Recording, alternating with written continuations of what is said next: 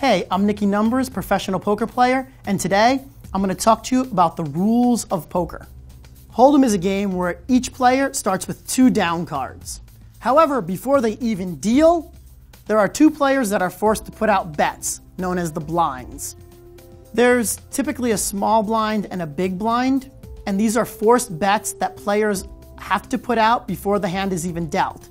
Each hand, the blinds move from player to player around the table so that it's fair.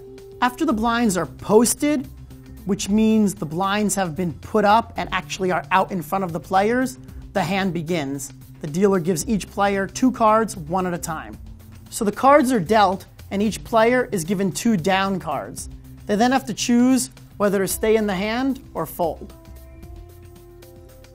A round of betting then takes place starting immediately after the big blind, which is known as under the gun, because they're forced to act first. Players choose to either stay in the hand by calling the big blind, meaning they put in the same amount of chips, or increasing the size of the wager this round, often based on their hole cards, by raising.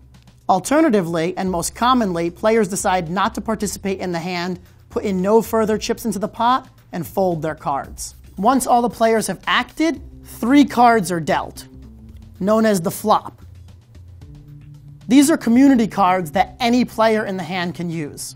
After the 3 community cards, known as the flop, appear, another round of betting takes place, except this time there's no forced bets like there are pre-flop with the blinds. Players have 2 options. They can check or they can bet.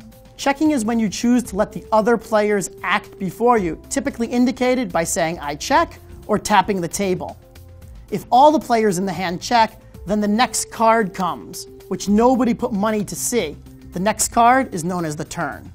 If instead of checking, one of the players had bet, then they would force the other players in the hand to commit more chips in order to continue.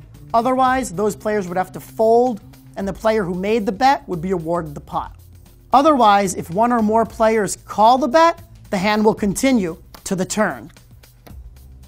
The turn is another additional community card that, unlike the flop, comes off as 1 card instead of 3. However, like the flop, a betting round takes place in the same way. If all the players in the hand check on the turn, or there's a bet and it's called, the final community card comes, known as the river. The river is another single community card after which a round of betting takes place, just like it did on the flop and the turn.